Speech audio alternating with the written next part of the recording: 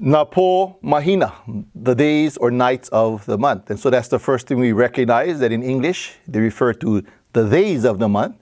In Hawaiian, we talk about the po, or the nights of the so-called month. So this is a literal translation. Really in traditional Hawaiian, the terminology for what we would call the phases of the moon, or the nights of the moon, actually is Kaulana Mahina, which kind of gives you a little insight on how our kupuna looked at time. So it was not just the so-called phases or the shapes of the moon that's important, but in fact in Hawaiian it's going to this meaning, of course, of kaulana, which has to do with the positioning of the moon that we must always pay attention to, that's been recorded and noticed. Now, the moon calendar always starts with the night of hilo. And the word hilo means something that's very thin, like a wisp. And that's, of course, this is when the moon is really at its skinniest form, right after muku, which is the so-called new moon, when there is no moon. And the reason we must recognize why there is no moon on the nights of muku is that the moon is really so close to the sun that you're not able to really see the moon. But as the moon moves in relation to the speed of the sun, one of the things we recognize is actually the sun moves across the horizon faster than the moon. So at the point after, on the first night, we always pay attention into kind of recognizing what does the word hilo actually mean also. Besides wisp, it's a wisp because if this is the horizon, and perhaps this is the hikina or the east, and this is komohana or west, we of course always recognize, like the sun and moon, moving from east over to west is how the celestial bodies move. So when the sun is setting, on the horizon, and we can take a, kind of rough, maybe 6 p.m. perhaps, make it kind of simple in regards to time. When the sun is setting, the hilo moon really is the closest to the sun. And the first moon, you will always see, hilo will always appear on just past sunset in the evening sky at its thinnest point, following or near the so-called sun, the sunset. And what happens, just to kind of, as we look at numbers and formations, to remember that when we think about the Hawaiian moon, it's not just the shape of hilo being very thin, but also recognizing that hilo is that first moon that appears on sunset, very thin, after sunset in the direction of sunset. And what happens each subsequent night, the moon will actually start to get a little bigger at sunset and start to get a little more farther in distance away from the so-called sun. Now, just to understand the mathematics of this, we also should recognize, right, the moon and sun move in a total circle. And actually, it's not really a circle, it's elliptical. But the idea, a circle, for example, has 360 degrees. There are so-called 30 nights, or 30 so-called phases of the moon. So we can look at a quick calculation, and we would recognize, of course, that that is roughly about 12 degrees per night. So when we think about the phases of the moon from sunset, it's roughly about 12 degrees difference each night that the moon will move above the sky. So roughly, we can figure out when we get to the total of what today we would call 90 degrees, yeah, it takes roughly about perhaps 7 to maybe perhaps more like 8 nights, 8 to the 9th night, that the half moon, we call ʻŌlelo moons, will start to appear. At sunset, in fact, will appear to be directly above. That's what we call the half moons. We call ʻŌlelo. Okay, but the first few nights, yeah, hilo hoaka, and the word hoaka means crescent, and it's followed by the 4 ku nights. Yeah, kukahi, kulua, kukolu, 1, 2, 3, and then of course kupau, or ku in totality. So let's continue looking at understanding the kaulana mahina. we'll find, in fact, right here. After the 4 ku, now we'll have 4 ole nights. So quickly we see we have hilo hoaka, 1, 2, and then you have 4 kus and then 4 oles, which make up a total of 10 nights. Now the 10 is important because in Hawaiian thinking, the kaulana mahina, the phases of the moon, actually there are 30 of them that are broken up into 3 sets of 10. So you can think in the Hawaiian sets of a week, yeah, we actually have what's called an anahulu. And the word anahulu comes from the Polynesian word like sefulu, ana sefulu, which means 10. So we can break down what we call the kaulana mahina into these 3 week-like or anahulu 10-day periods.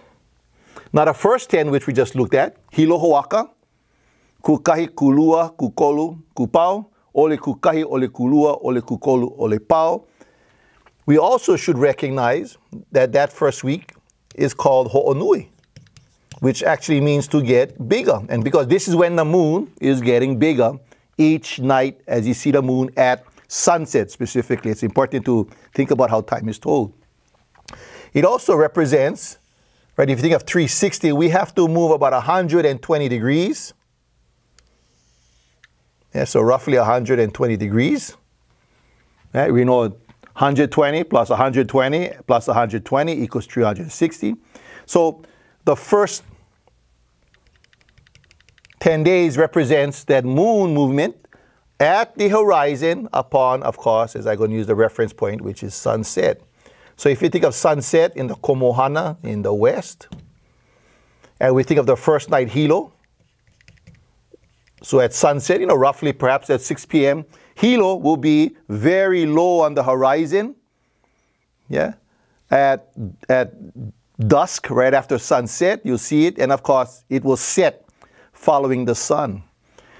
And the next night, the second night, of course, another so-called 12 degrees, we're going to have hoaka, which will be a little farther, but at the same time, a little bigger.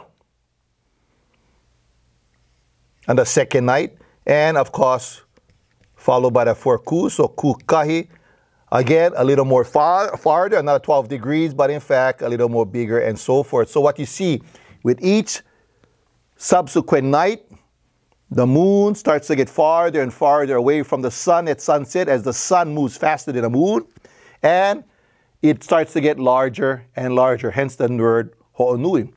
That on the 10th night, 120 degrees later, yeah, ole pau will be something here. And in fact, it will actually be a little more than a half moon.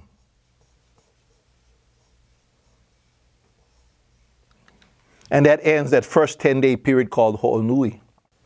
Now, so after ole pau, we have another set of 10 nights. Yeah, and one of the things I kind of learned to remember that we have so-called these 3 first nights, huna, which means to be hidden. And the way we can mark the moon also in phases is the word huna means hidden. And as I was taught, it represents the idea that the corners of the moon, when you can kind of see the sharp corners, will disappear. And so on the night where the sharp corners disappear, that's probably a good guess. It's the night of huna. And then you have mohalu. And then, of course, the word hua, which is also another key indicator. The word hua, which means egg, is when the moon looks very much like an egg. It's not round yet, but it's becoming almost round. And then we have, in Hawaiian thinking, we have these 4 nights of the full moon. So in Hawaiian thinking, you have 4 full moon nights. Of course, the 2 that are most well known, Mahina o Hoku and Mahina o Mahealani, when the moon, in fact, is very, very full and round. And sometimes it's very difficult to make out which is Hoku versus Mahealani because the moon is almost perfectly round. And one of the things you find in the moon at different times of the year, it actually gets rounder and smaller as the night progresses. It moves.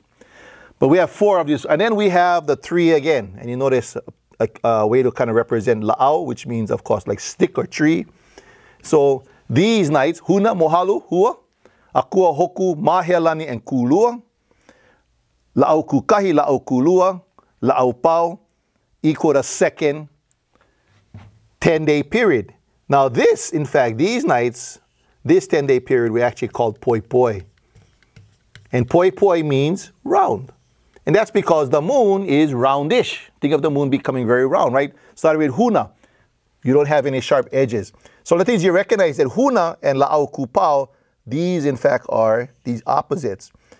So after hoku and mahialani, when a moon is perfectly round, it starts to get smaller. It starts to return to this angular shape of the moon.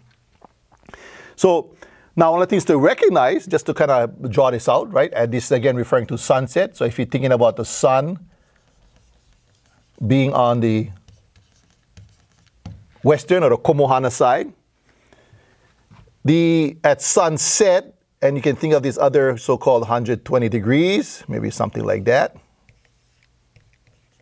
which reference, of course, that second anahulu, when the moon will be on the opposite end, right? The moon is on the opposite end of the sun. And in fact, another way to mark a full moon, when the moon is perfectly round, of course, is that when it's in direct opposition to the sun. That's why it's a full moon. So one of the ways you can kind of tell hoku and mahialani is that on sunset, the full moon, of course, is always rising. I repeat, at sunset, the full moon is always rising. It's always opposite. Yeah. And then as we pass the so-called full moon, the moon starts to get a little more oval in shape again. And then after that, at the end of the so-called period, one of the things you realize is that these moons, after the full moon, these moons here, are moons that are not visible at sunset. These are moons that will start to rise. They rise at night. And that's because, right? So if you think about a moon like la'au kupao, which is a moon here, at sunset, it's actually quite a distance away from rising. And so it really doesn't rise until way late in the so-called evening, perhaps even like at 3 o'clock in the morning by the time it actually rises. So these are the beginning of the so-called dark nights. Yeah. Okay, let's go look at the last section. And when we look at the last section here of the last 10, is that, first we know with Lau Pao, that ended the second anahulu. Now the third anahulu actually means emi. And emi means to lessen or get smaller. Now this is when the moon is getting smaller and smaller and smaller until muku at the end here, where we have what you would say no moon or a new moon. And again, to remember, the reason why you have no moon on that night is that it's so close to the sun, you cannot really see the moon. So it's really moving along with the sun across the horizon in the day and, of course, at night. Now, in emi, the thing to remember, it kind of reverses. Yeah, so we have 3 oles again. So this is when we have, it's the opposite ole. Yeah, so this is also when it's in a when it's a 90 degree in front of the so-called sun. And then you have the 3 kaloa, with reference, of course, the god Kanaloa. So you have 3, 3. And then you have the final 4 nights, po, of the Kaulana Mahina, Kane, Lono, Mauli, and then Muku. Now, the thing to remember about these nights, again, just to kind of mark in time. So this is the third set of 10 nights. These are the nights in which, in fact, what you find is the moon is chasing the so-called sun. If you remember the sun is chasing the moon. Yeah, so let's kind of look at what that means. Right? So if this is the horizon, and this is sunset again, on Komohana. So at 6 p.m., we recognize that this, in fact, will be the final 120 degrees at sunset. Kind of reverse it. Muku, in fact, is when the moon is so small that it's so close to the sun that you don't really see that particular moon. It's the opposite, in fact, of Hilo. Where Hilo would be here, chasing, the sun. In Muku, actually the sun is kind of following the moon. And from Muku, of course, you get larger and larger. And so Ole Kukahi is here. But actually, I probably could, but by the last of the Oles is pretty much a 90 degrees opposite. So that's why the Ole moons, or these moons, will rise in the night. So these are moons that come out in the night. And of course, the reversal, the last ones which are connected to our gods, you have Mauli, in reverse order, of course, Lono and Kane. So commonly, these moons here are moons, if you notice that, are just in front of the sun, right? So if you think about prior to the sun rising here, these are moons that will be right in front of the sun. So these moons are moons that rise in early morning, 3, 4, even 5 o'clock. And that's why we talk about Pō Kane in Hawaiian. Pō Kane represents the night of Kane, which is considered a very dark night. It's a night, in fact, that the moon doesn't rise until early morning. So when we think about the moon phases, it's also important to think about, again, their positions, right? That we have the moon phases kind of move in this direction at sunset. That we think of the first third, the first anahulu, is that the moon seems to be chasing after the sun.